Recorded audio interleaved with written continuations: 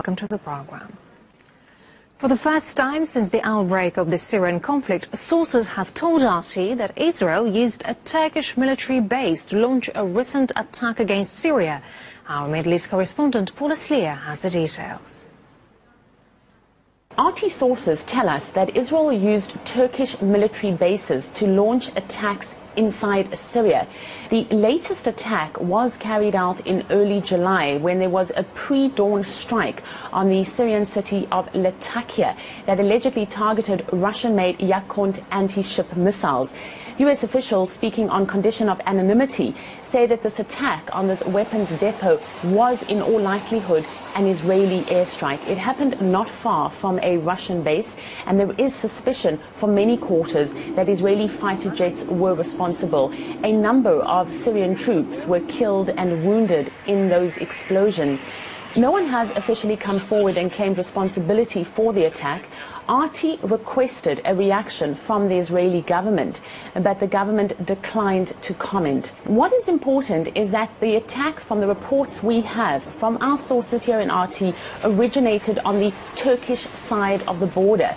Our sources telling us that Israeli planes left a military base inside Turkey and approached Lattakia from the sea to make sure that they stayed out of Syrian airspace so that they could not become a legitimate target for the Syrian Air Force.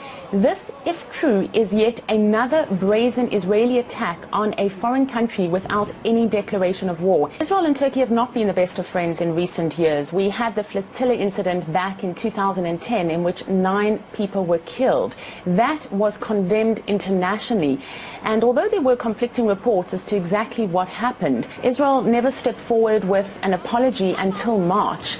At the time, Turkey recalled its ambassador, it suspended ties with Israel, and what we see now is a sudden change of heart in Turkey towards Israel. There can now be legitimate questions asked about the sincere motivation for the apology that Israel gave over that flotilla incident.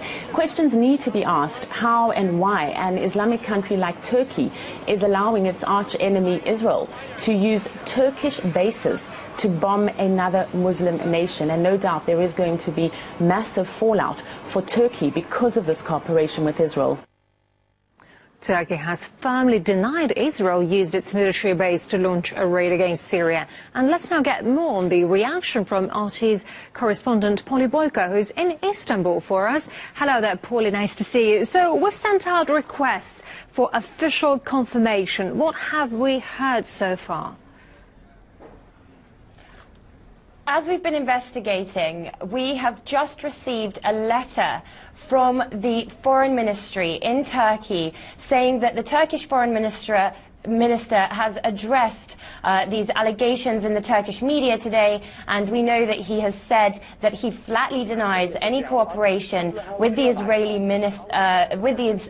military on any attacks in Lattakia, alleged Israeli attacks in Lattakia. Now, we've also just received a letter from the Turkish embassy in Moscow, echoing the words of the foreign minister, saying that the reports of Turkish cooperation with Israel are sheerly groundless and nothing to do with reality. They also underlined the fact that Turkey will not be a partner to any military operation with Israel. But how's Turkey involved in the conflict in neighboring Syria? Well, Turkish Prime Minister Erdogan has been quite a vocal supporter of the Syrian rebels. He's called for Bashar al-Assad to step down publicly on a number of occasions. Behind the scenes, it's widely reported that Turkey is a major conduit for rebel weaponry flowing into Syria. Turkey's got an open-door policy to Syria, meaning that there's some 400,000 refugees already that have flooded over the Turkish-Syrian border, and that border is one that's been quite tense recently. We've had a number of exchanges of artillery and mortar fire across the border. There have been a number of explosions, actually, that Ankara has blamed on Damascus, while Damascus has pointed the finger at Islamist militants that have been, that they say Turkey has been allowing to come in in and out of Turkey freely. And of course, Turkish opposition figures, Turkish rebels, they're allowed to come into Turkey, Syrian opposition figures and Syrian rebels, they're allowed to come freely into Turkey. And a lot of them, we know, use Turkey in order to receive medical assistance, in order to fundraise, and in order to plan operations from there. So, and there was recently a very tense moment with Turkish-Syrian relations when the Syrian government shot down a Turkish reconnaissance plane. At the time, Turkey requested that NATO ask for help from their NATO. At the time, they requested that NATO provide some sort of assistance in a response, but no response was ever given collectively by NATO to that. So overall, Turkish officials have made it clear that they want to avoid any direct military involvement in Syria. All right, Artis Boyko live from Istanbul. Polly, thank you very much. And let's now get more perspective from James Corbett, editor of the Corbett Report. James, nice to see you as always. So if Israel did indeed team up with Turkey to conduct a strike on Syria, what's in it for Ankara? Well, again, we do have to stress that these are preliminary reports, so they do need to be confirmed. But if this, in fact, did take place, then this is obviously a pretty big move from just the recent apology over the Mavi Marmara incident to full-fledged joint military operations. And that would be quite striking to a lot of people. But I think it just serves to show, again, if it is true, that Turkey really has been trying to play a role in shaping what's happening in Syria for some time now. And I think they really want to step up their regional dominance by being a staging ground and an arming ground for the Free Syrian Army and other Syrian rebels. And also, I think they see the political tea leaves and read which direction the wind is blowing and understand that it could certainly help them that in the event that ultimately there is some sort of military intervention in Syria, if they've been on the right side of that event from the NATO perspective all along, then I think their regional dominance will be seen to be greater as a result. So I think Ankara is really playing a political game here that sees them growing in importance the more they help the U.S. and Israel and their allies in waging this war on Syria. After the previous strike by Israel, Damascus claimed it was a declaration of war. From your point of view, how Syria is about to react now? Well, this has to be seen as an act of war. It's a declaration of war by decree, by default, if not by decree, and certainly this is a huge step for any two nations. So I think that this has to be seen as an act of war. I think the only appropriate response would be for Syria to treat it as such. And in fact, there is some indications that there has already been some sort of retaliation. Just shortly after this airstrike occurred, there was an F-16 that was downed at sea, an Israeli F-16 was downed at sea. The official explanation was that it was engine malfunction, and now the entire Israeli Air Force has grounded all of its F-15s and F-16s.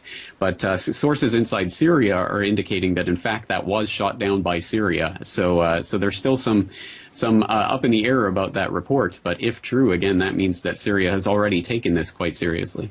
Yeah, again, Turkey is one of the strongest opponents of the Syrian government, and so surely Ankara would have nothing against teaming up with Israel, which is no friend of Ankara either. What do you think?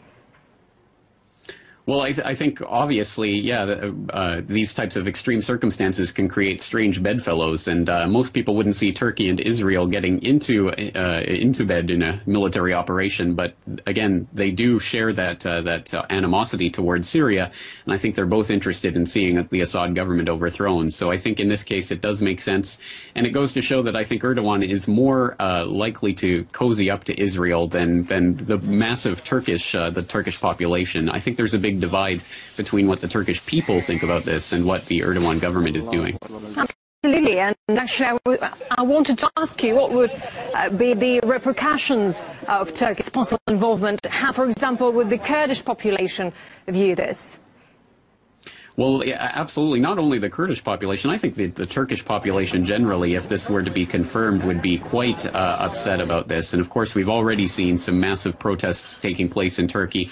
So I think that the Erdogan government is especially on a knife edge at this point, and can't really handle much in terms of a political scandal. So I think that if it were to be revealed that they were complicit with Israel in attacking another Muslim nation, that would be the type of thing that we might see might actually topple the Erdogan government overall. So I think this is a really precarious situation for Turkey at the moment. All right, James Corbett, editor of the Corbett Report. James, thank you very much indeed. Thank you. Israel's attack on Lattakia would be the fourth unconfirmed strike on Syria within the last several months. A military compound outside Damascus was bombed from the air twice in January and May. Rockets struck a warehouse at the capital's international airport, allegedly containing surface-to-surface missiles. And on all occasions, the attacks were justified as operations to wipe out Iranian missiles bound for Hezbollah in Lebanon. And Middle East expert and historian Tariq Ali says Israel has been looking to get even with the militant group by choking the Syrian government.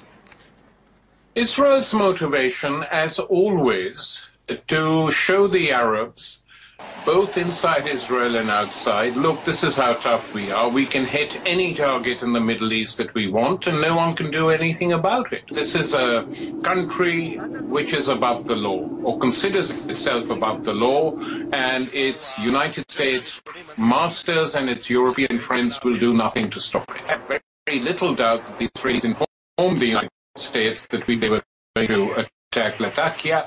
Hezbollah is like a Red Bull to the Israelis, and the Israelis haven't been able to wipe it out, though they've tried many a time. They're now hoping that they can do it by completely weakening or destroying the Syrian regime.